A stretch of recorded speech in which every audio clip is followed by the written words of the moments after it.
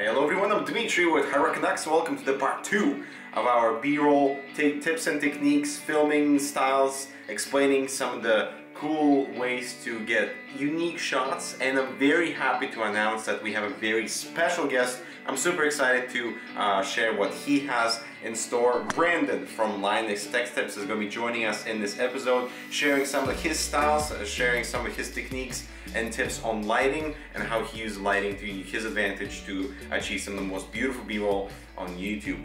Now, I've been filming sort of little tips here and there as I go throughout the week, so it's a little bit inconsistent is what I'm wearing, but with the awesome editing of Magic, I can piece it together so it looks a bit more consistent. I always love to experiment with height, either from a really high angle, so it creates a very nice, unique type of look, or even from below angle. So don't be afraid to move the tripod around, even if it takes just to set up one single shot for maybe 3 seconds or whatever, it's still totally worth it and you'll be happy with yourself. So a lot of people ask of how we get our slider shots, and with that slight rotation that creates a really cool effect like this. The slide and rotate, that's all manual. I set my slider, it's all level, so the carriage is actually, it's not going anywhere. As you can see, it's not like slightly slanted this way because it will make my job with the slide and rotation more difficult.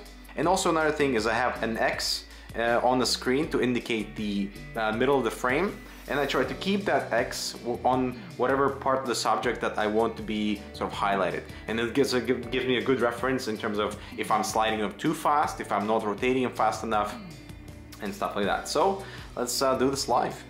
Recording.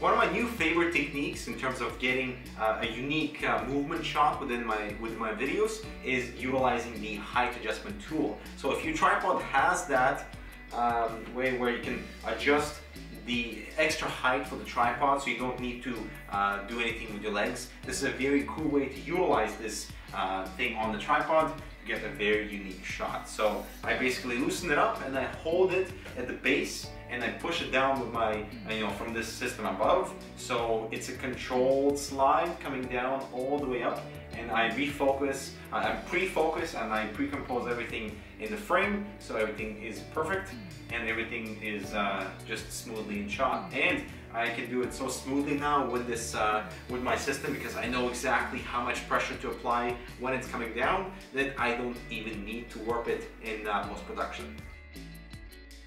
However, if the tripod that you're using does not utilize the height adjustment or is simply not available for the purposes of what I just showed you, you can use this technique to help you create very dynamic shot, something that I don't see on many tech YouTubers. Now this does require a bit of practice. Again, this is all manual. It's all about speed and consistency and fluid motion. So let me show you what that is. So what I'm talking about here is actually using the tripod legs, maybe lowering one of the legs so it's slightly shorter than the other two, and having the motion of leaning the tripod into your subject.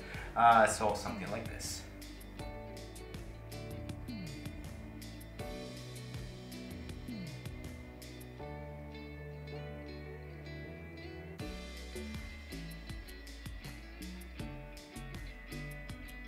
You can either come into or come out of it, which would create different environment for whatever you're trying to do, and also try to play with focus. If you can pull focus while you are trying to do this movement, it'd become an amazing shot. Obviously it takes practice. Most likely will take you a couple of tries to get it perfect, but at least now you have sort of the arsenal of things to do in the back of your mind when you do your B-roll. So right now I'm working with the Linus PC08 Cube case, and it's one of the most beautiful enclosures that I've ever reviewed. One of the interesting parts about filming something like this, aside from it looking super sweet and get the very awesome machine set up in there, but you can notice the glass panels and you can notice they are reflective. So you can play around with lighting in your environment, not just soft boxes that are lighting up sort of the ambient, white around the case, but notice what happens when I turn my bathroom light on. So the light's coming from over there, and check out what happens with the case. The case glass panels are reflective, obviously. So we get this very nice orange element throughout the glass panel. Now it could be added and it could be removed based on angle of the camera, right? And I can also turn that off or close that door or something to make the shot a little bit more interesting.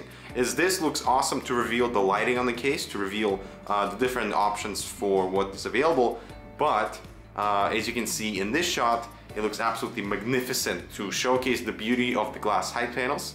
So try to use the environment that you're in to you know, give your subject a bit extra character. One of the most interesting and oldest techniques in the book on how to create a very interesting shot based on movement is reverse. So right now I can achieve a very smooth slide coming down with the tripod as I just showed you. So take a look at it now.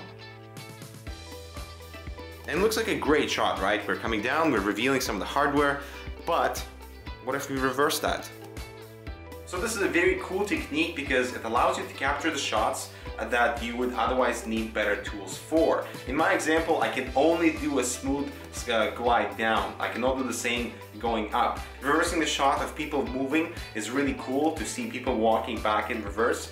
And can be applied to anything. So it's a very simple method to create different shots, and also if you're recycling some of the footage that you already used inside your video, it's a good way to reverse the shot so it doesn't look identical throughout the entire scene.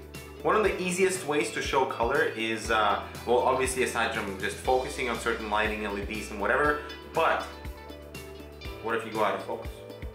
So going out of focus creates this really cool blurry bokeh that reveals color very well, and there is definitely no mistaking on what color you're seeing. So in this review I actually just pulled the camera lens out of focus so that I'm comfortable with the bokeh balls, so they're not too big and they're not too too blurry, and change the color of this case so that the viewers can notice that the color change is actually happening without me having to actually focus on those lights. Tip number 1, window light. If you do not have access to lights or you are short on setup time, find the largest window available to you and use it as your key light. Windows are a great way to get a very pleasing natural look, like in this shot here. Your shadows can fall off softly for a very pleasing image, and it's free. Tip number 2, bouncing light. For product B-roll, I generally do not like direct hard light just because it feels a bit too unnatural and harsh. So instead you can bounce light. This makes your light softer and gives it a much more gradual shadow, like in this shot here. This leads me into tip number 3, adding color. While this shot is better than it was before, it could still use another layer for that blank white wall. So I've added a light directly on the ground with a purple gel. Now you don't have to use this kind of light or even this kind of gel. Your local hardware store will likely sell colored bulbs to allow you to achieve a similar effect on the cheap. Just pick up a couple work lights and some colored bulbs and you're good to go. Thanks to Dimitri and Hardware Canucks for having me. I hope you guys have found these tips helpful. So guys, thank you so much for watching and joining the part 2 of how we B-roll filming tips and techniques. Make sure to check out part 1 in the description below if you haven't already, and give us a like if you want to see more content like this, because I'm sure there's plenty in store of what I can share as I go along filming the review videos for the Hardware Canucks YouTube channel. Huge thank you to Brandon from Linus Tech for joining in this episode, giving very insightful information on lighting, and I can't wait to get more guests on the show to just do, you know, their tips, just raw information for our viewers. So if you have any suggestions on who I should invite next for the B-rolling tips and techniques series, leave them in the comments below. As always, thank you so much for watching. Don't forget to subscribe and follow for behind the scenes and how-to videos every Friday. We'll see you in the next one.